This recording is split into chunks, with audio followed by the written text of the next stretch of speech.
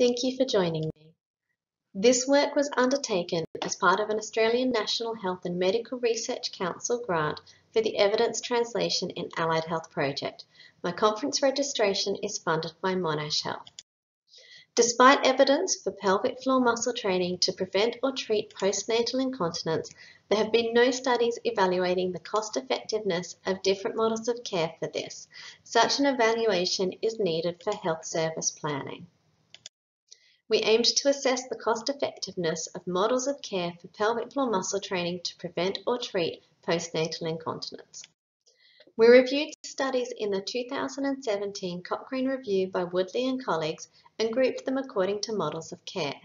To do this, we needed enough information to identify the setting, timing, and target populations, and included studies with outcomes for postnatal urinary or fecal incontinence.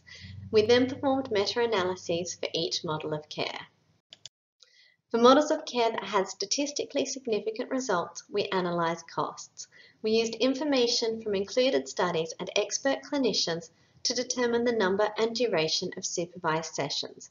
We calculated consumer costs, including travel, parking, and a session fee of $10, health service costs, including room hire, staff wages and consumables, and society costs, including lost productivity from women's sick leave to attend appointments. All costs were calculated in Australian dollars. Using the number needed to treat from our meta-analyses, we calculated the cost per case of incontinence prevented or cured. Today we'll be focusing on the health service costs. We compared costs between different models using this incremental cost-effectiveness formula.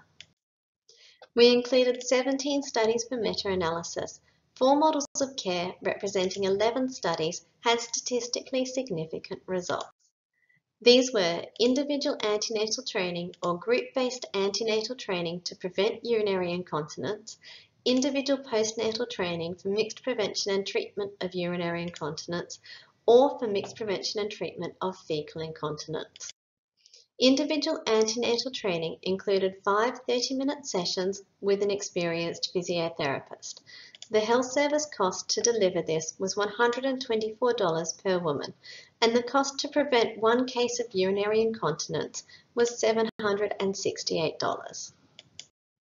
Group-based antenatal training included 1 individual session with an experienced physiotherapist and 12 group sessions with a junior physiotherapist. Cost depended on the number of women per group session. In this graph, on the x-axis, we have the number of women per group, and on the y-axis, we have the cost. Positive means a cost, negative means a saving. If we look at the health service line in orange, we can see that the health service cost to prevent 1 case of urinary incontinence was $646 if there were 5 women per group, and the health service made a saving of $14 per case prevented with 8 women, and a saving of $437 per case prevented with 13 women. Individual postnatal training included 5 sessions. The health service cost to deliver this was $124 per woman, and the cost to prevent or cure 1 case of urinary incontinence was $1,970. Individual postnatal training for prevention and treatment of fecal incontinence included 6 sessions. The health service cost was $148 per woman, and the cost to prevent or cure 1 case of fecal incontinence was $2,784. These are the comparisons that we undertook for urinary incontinence. Individual antenatal training for prevention to individual postnatal training for mixed prevention and treatment. Group-based antenatal training for prevention to individual postnatal training for mixed prevention and treatment, and group-based to individual antenatal training for prevention. Because fecal incontinence outcomes were only reported for 1 model of care, we were unable to undertake comparisons for this. Preventing 1 case of urinary incontinence with individual antenatal training was more cost-effective than preventing or curing 1 case with individual postnatal training by $1,202. This graph shows group-based antenatal training compared to individual postnatal training for urinary incontinence.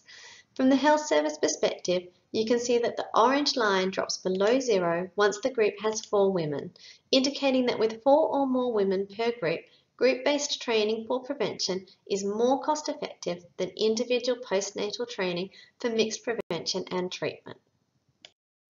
For group-based compared to individual antenatal training for prevention, the orange line drops below zero once there are 5 women, indicating that with 5 or more women per group, group-based is more cost-effective than individual antenatal training.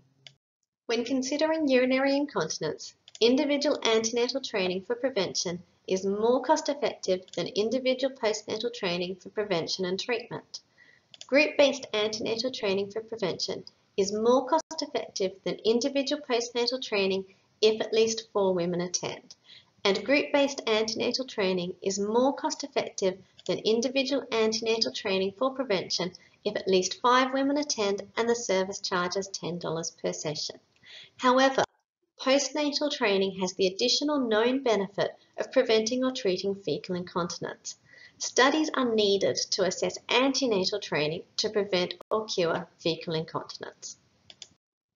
Pelvic floor training to prevent or cure postnatal incontinence is a low-cost, clinically effective intervention that can be provided in a variety of models of care.